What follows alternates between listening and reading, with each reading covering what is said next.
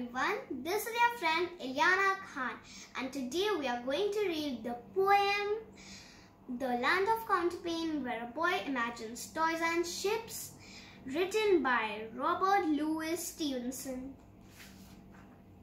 When I was sick and lay abed, I had 2 pillows at my head, and all my toys beside me lay to keep me happy all the day.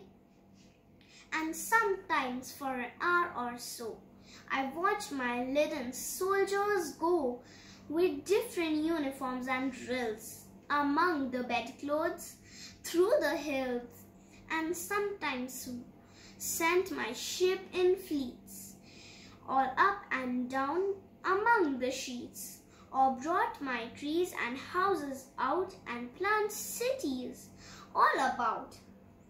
I was the giant great and still that sits upon the pillow hill, and sees before him dale and plain the pleasant land of Counterpane. Brainstorm, do you ever play act yourself? What toys or figures make you most excited?